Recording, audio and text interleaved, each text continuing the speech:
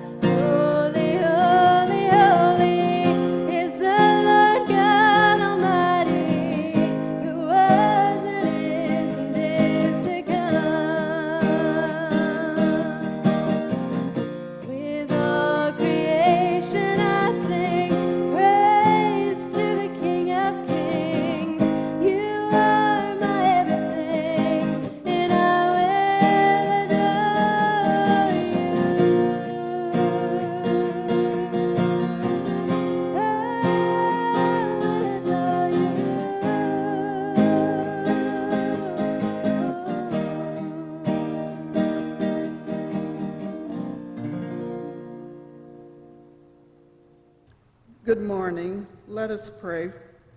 O God, you direct our lives by your grace, and your words of justice and mercy reshape the world.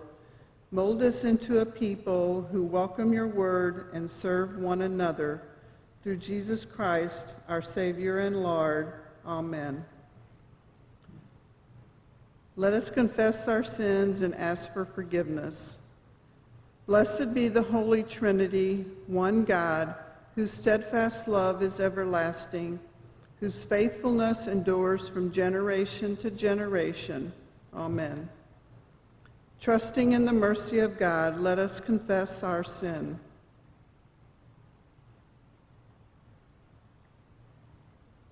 Reconciling God, we confess that we do not trust your abundance and we deny your presence in our lives. We place our hope in ourselves and rely on our own efforts. We fail to believe that you provide enough for all. We abuse your good creation for our own benefit. We fear difference and do not welcome others as you have welcomed us. We sin in thought, word, and deed. By your grace, forgive us through your love. Renew us, and in your Spirit lead us, so that we may live and serve you in newness of life. Amen. Beloved of God, by the radical abundance of divine mercy, we have peace with you through Christ Jesus, through whom we have obtained grace upon grace. Our sins are forgiven. Let us live now in hope, for hope does not disappoint, because your love has been poured into our hearts through the Holy Spirit. Amen.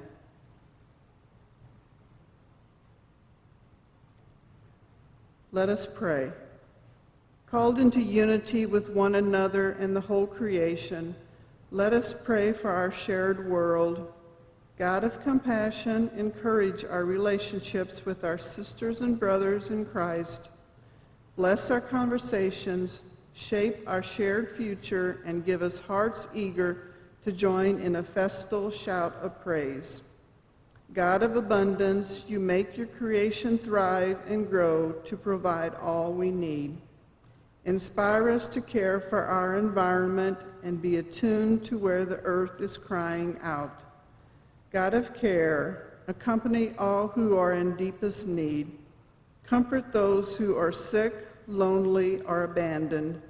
We pray for those who are hospitalized, in centers of assisted living, in nursing homes, or homebound. Strengthen those who are in prison or awaiting trial. Renew the spirits of all who call upon you. God of community, we give thanks for this community of faith. Give us passion to embrace your mission and the vision to recognize where you are leading us. Teach us how to live more faithfully with each other.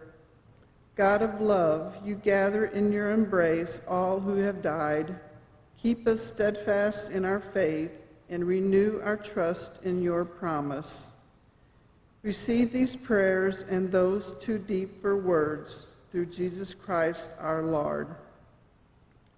Our Father, who art in heaven, hallowed be thy name. Thy kingdom come, thy will be done, on earth as it is in heaven. Give us this day our daily bread, and forgive us our debts as we forgive our debtors. And lead us not into temptation, but deliver us from evil. For thine is the kingdom, and the power, and the glory forever. Amen.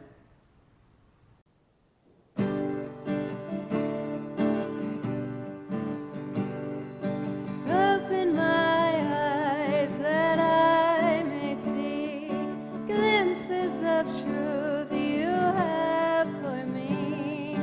Place in my hands the wonderful key that shall unlock and set me free. Silently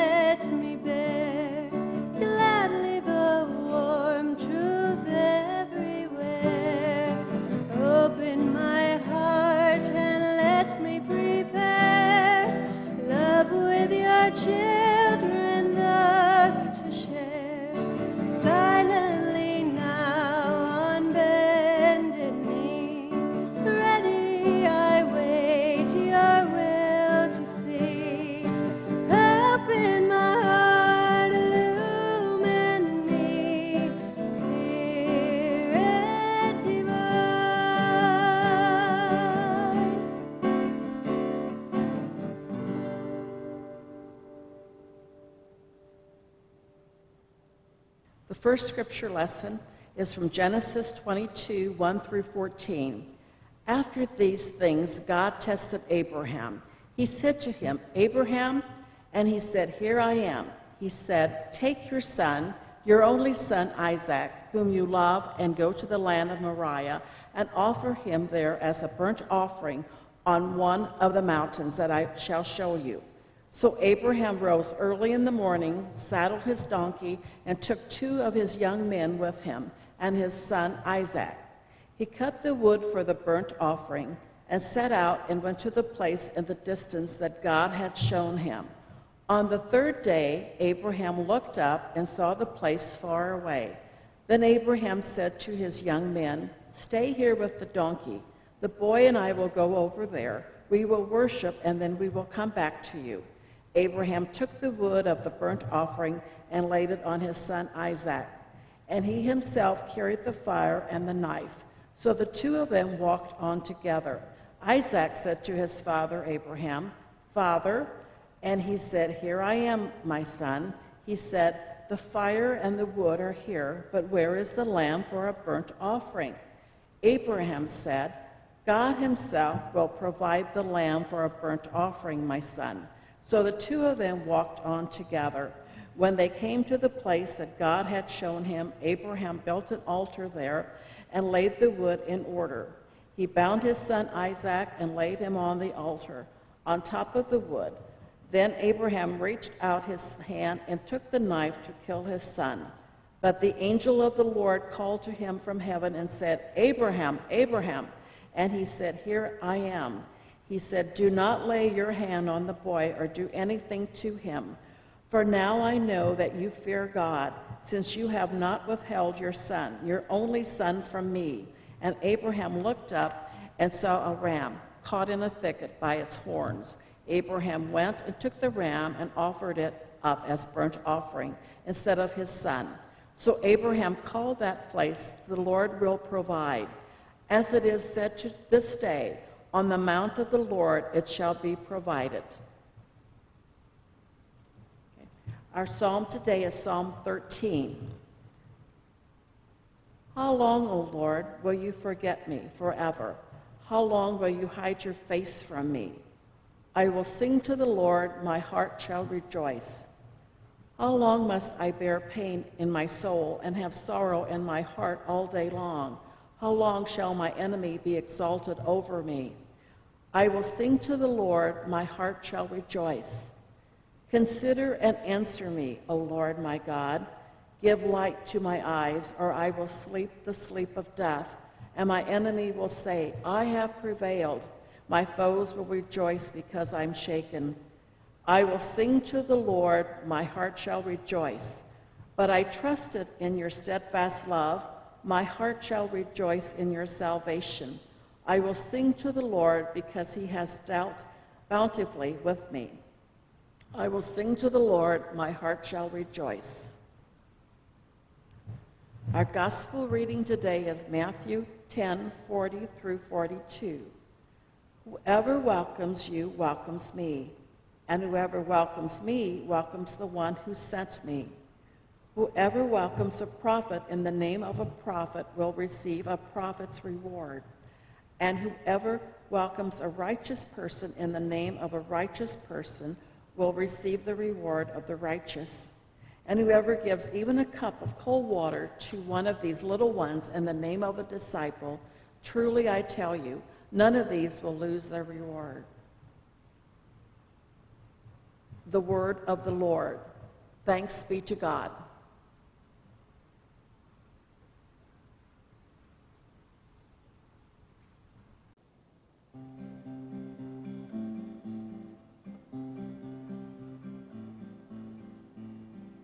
Be thou my vision, O Lord of my heart. Not be all else to me, save that thou art. Thou my best light, by day or by night. Waking or sleeping, thy presence my life.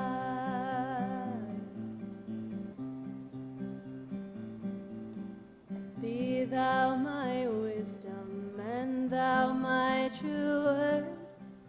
I ever with thee, and thou with me, Lord. Thou my great Father, and thy true Son. Thou in me dwelling, and I with thee one.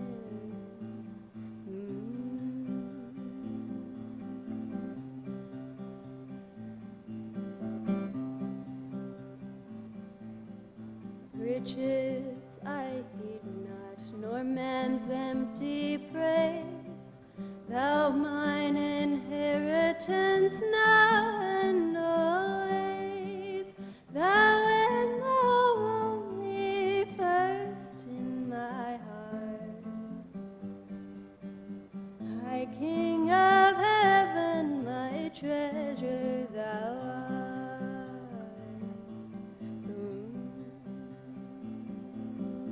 High King of heaven, my victory won. May I reach heaven's joy, oh bright heaven's sun. Heart of my own heart, whatever befall. Be still my vision, O ruler of all.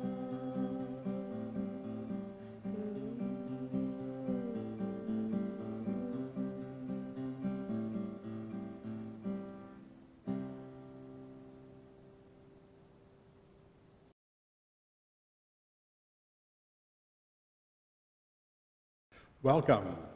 All are welcome here. Jesus just shared with us from the Gospel of St. Matthew, welcoming words. We as the Church of Jesus Christ and as families in and out of the church are called upon to be a welcoming and caring community. The lady of the house was giving last-minute instructions to her butler before the start of a very large dinner being held at the estate. Bentley, she said, I want you to stand at the front door and welcome the guests by name as they arrive.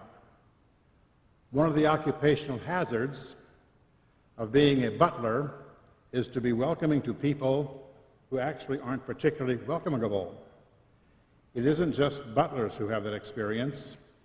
I know that there are servers in restaurants that have to put up with patrons who aren't always pleasant or welcomable.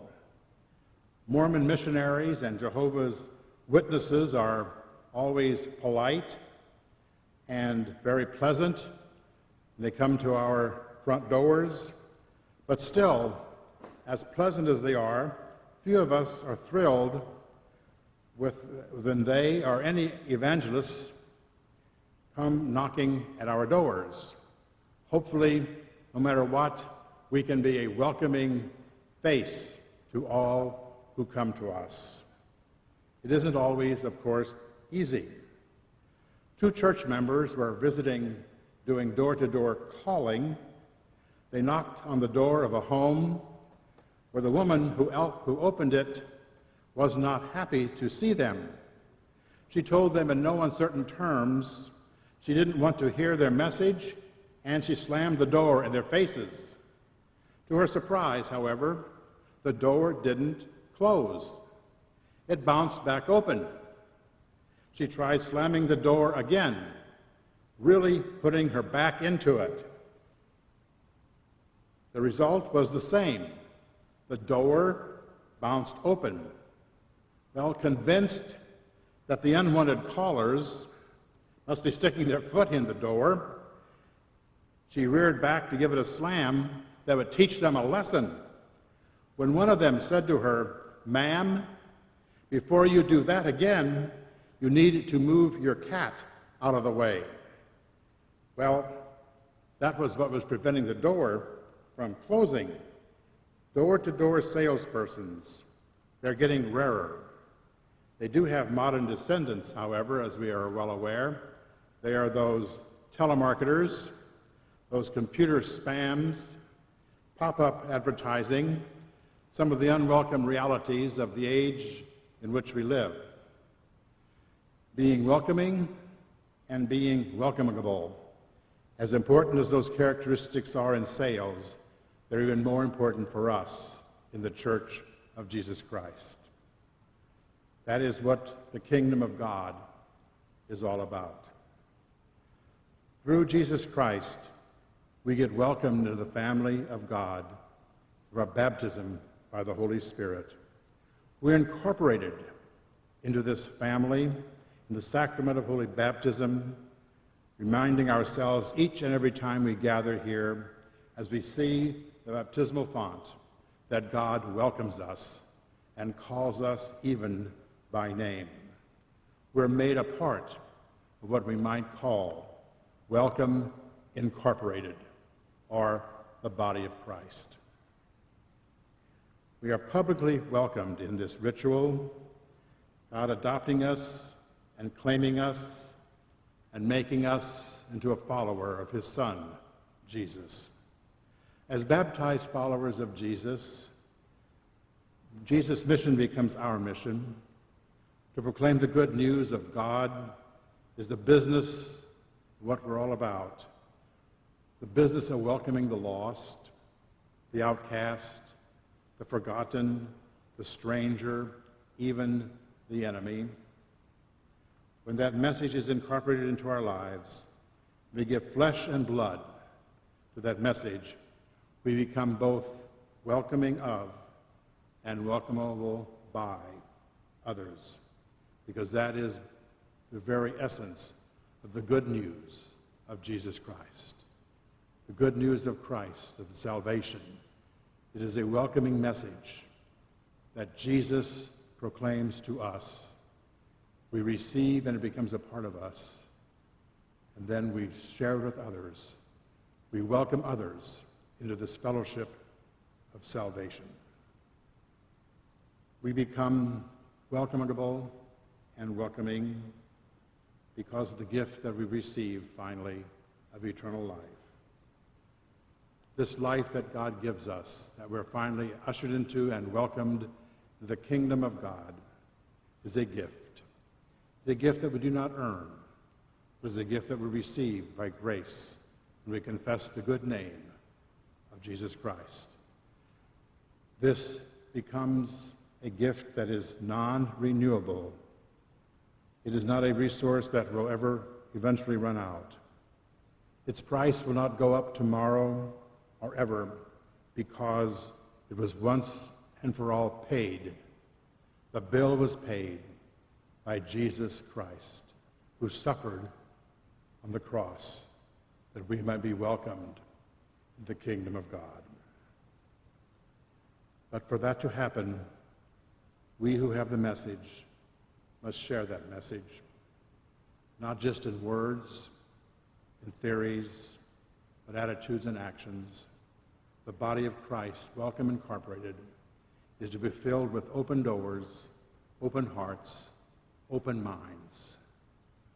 It's difficult sometimes because that causes us sometimes, be included, to be afraid. It sometimes is very risky to share that good news. It is risky to welcome another that we may not even know into our lives. We might feel more like fish out of water than disciples sharing the word. The good news is that in spite of the seriousness of discipleship, Jesus assures us that we are his disciples, called to proclaim the good news, and we are not alone.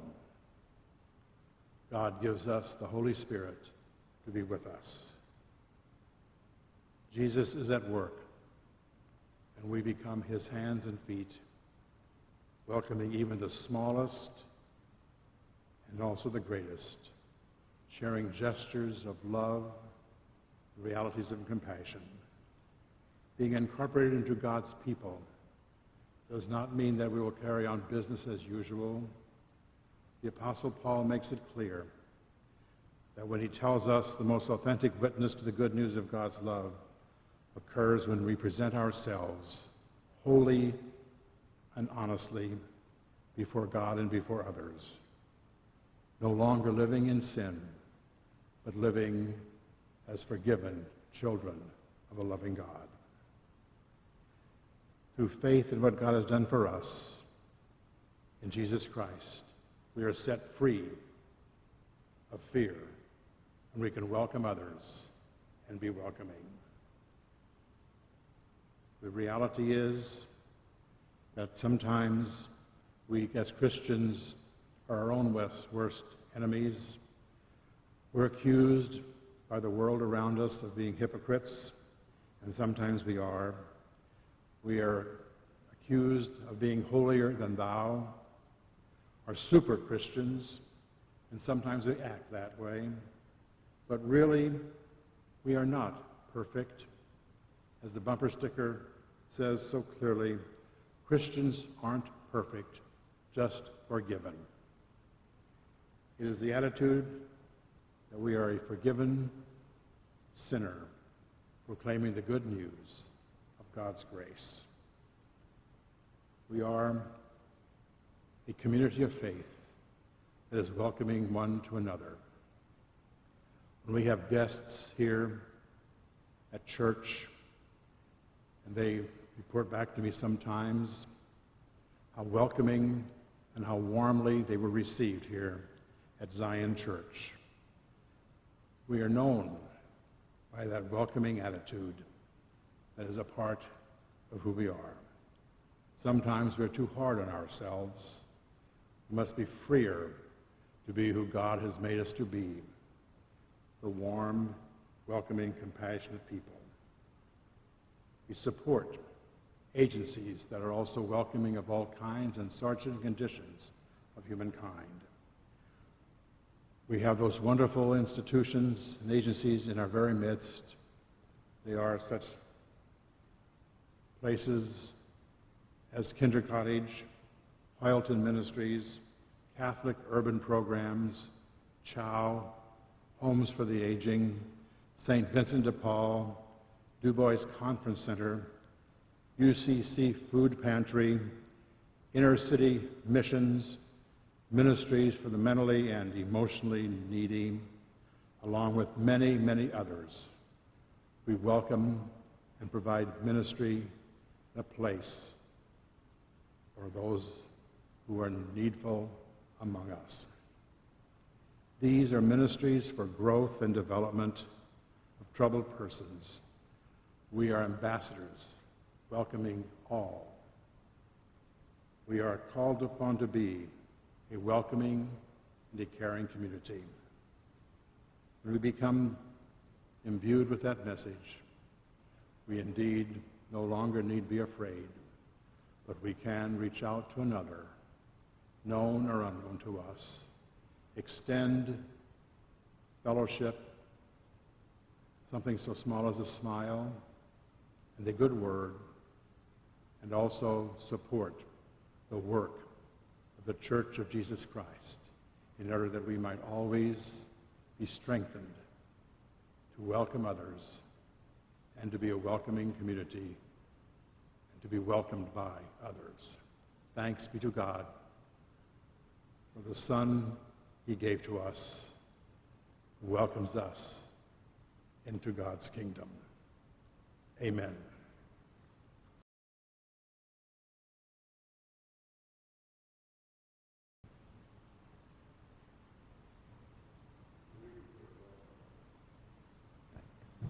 Let us say the Apostles' Creed.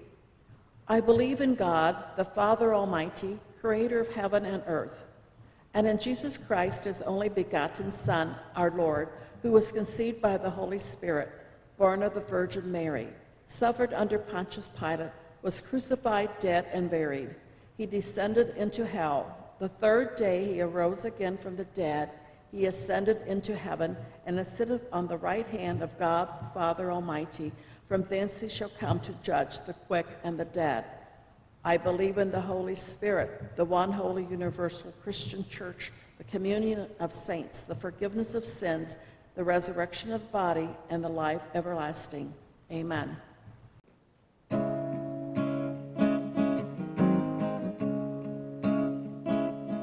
We are one in the Spirit, we are one in the Lord. We are one in the Spirit, we are one in the Lord.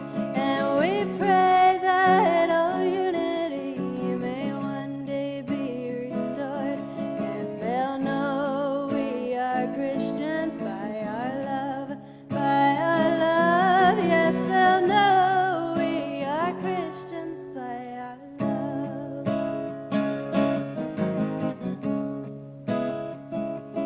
We will walk with each other, we will walk hand in hand. We will walk with each other, we will walk hand in hand. And together we'll spread the news that God is in our land. And they'll know we are Christians by our love, yes, they'll know we are Christians by our love.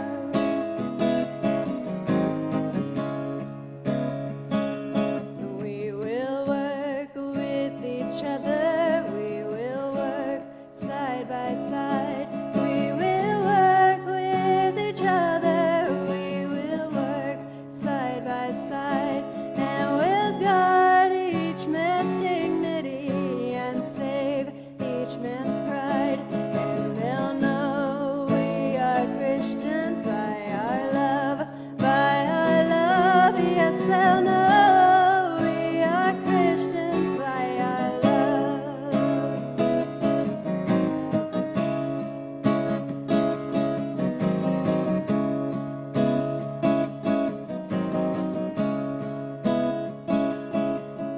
All praise to the Father, from all things come, and all praise to Christ Jesus, his only Son, and all praise to the Spirit who makes us one.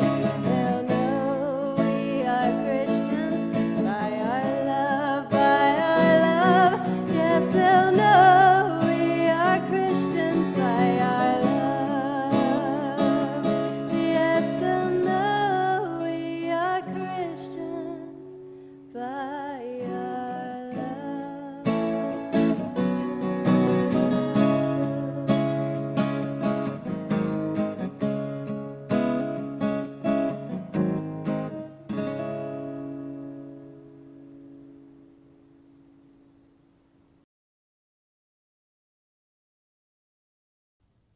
The Lord bless you and keep you. The Lord make his face to shine upon you and be gracious to you. The Lord lift up his countenance upon you and give you peace. Amen. I'm recharged. We hope you are as well. Some of my favorite songs this week, and hopefully you are singing along with Courtney. As you venture out this week, remember to be welcoming and kind to everyone we meet. Welcome everyone as though you were welcoming Christ himself. Next week, we will have a congregation worshiping with us as we record. We will continue to record our virtual service format as well. If you are near us and wish to join us, we begin at 10 a.m. See you next week, in person or virtually. Peace be with you.